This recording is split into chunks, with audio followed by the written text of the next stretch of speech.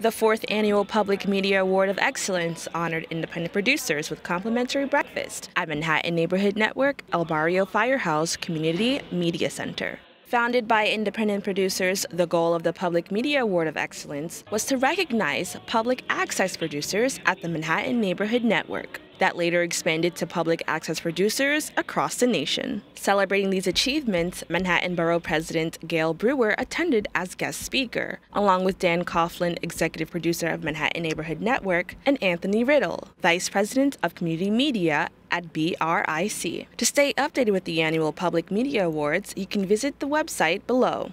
Reporting for BronxNet, Kibin Aline.